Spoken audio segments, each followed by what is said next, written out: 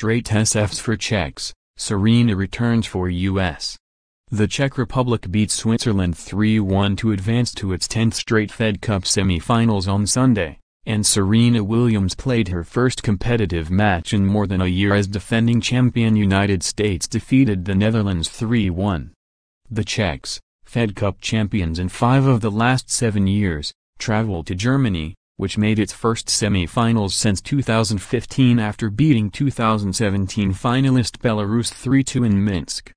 The US goes to France, which defeated Belgium 3-2.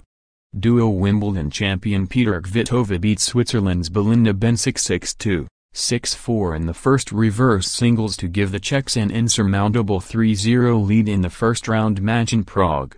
The second reverse singles was not played, but Switzerland's Timea Bacsinszky and Jill Teichmann defeated Lucie Safarova and Barbora Strycova 1-6, 6-4, 10-8 in the doubles. The Germans last met the Czechs in the 2014 final, losing 3-1.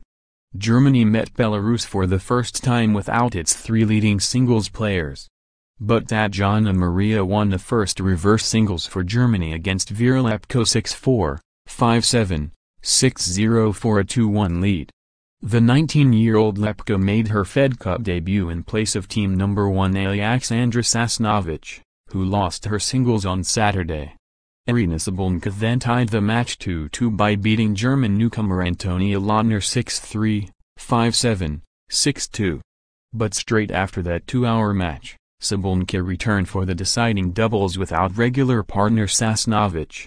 Sabalenka combined with Lidzia Murzava for the first time, and they faced Maria and Annalena Gronefeld, who hadn't played Fed Cup doubles since 2011 but had a 3-2 record. The Belarusians committed 69 unforced errors as the Germans edged them 6-7, 4, 7-5, 6-4. In Asheville, North Carolina, Serena Williams lined up alongside her sister Venus Williams in a doubles match. Serena Williams had said her return to tennis would represent the start of a long process. She and Venus lost 6-2, 6-3 to Leslie Kerkhoff and Demi Schuurs of the Netherlands. The U.S. already had clinched victory thanks to a pair of singles victories by Venus Williams and have an April 21 to 22 semi-final in France. But this event was most notable for the return of Serena Williams, 5 months after giving birth. She hadn't played competitive tennis since winning the 2017 Australian Open while pregnant for her 23rd career Grand Slam singles title, one off Margaret Court's record. Serena's daughter, Alexis Olympia Ohanian Jr., was wearing a headband with red and white stripes plus a blue coat Sunday as her father, Reddit co-founder Alexis Ohanian, held her just behind the players' bench. "I didn't manage my time well, but I was thinking about it in the future how to manage it better," the younger Williams said. "This is literally my first time traveling with the baby and everything. I'm going to try to do better. It was hard. It was the first time for me." Earlier Sunday, Venus Williams defeated Rachel Hogenkamp 7-5, 6-1 to give the U.S. a decisive 3-0 lead, with the scheduled singles match between Coco Vanac and Orantka Rus scrapped.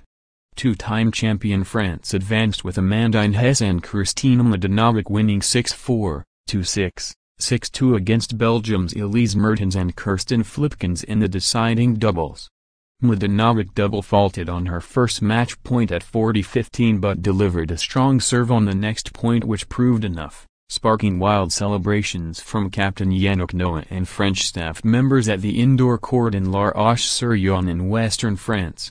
In the absence of 7th-ranked Caroline Garcia, who is declining to play for France as she focuses on her singles career, the 13th-ranked Mladenovic led the way by winning both her singles. France won the competition in 1997 and 2003 but has lost 3 times in the final since then, most recently in 2016. Earlier, Alison Van Uytvanck had swept aside Pauline Parmentier 6-1, 6-3 to draw Belgium level with France at 2-2 after Mladenovic rallied from 3-0 down in the second set to beat Mertens 6-4, 6-4 and put France 2-1 up.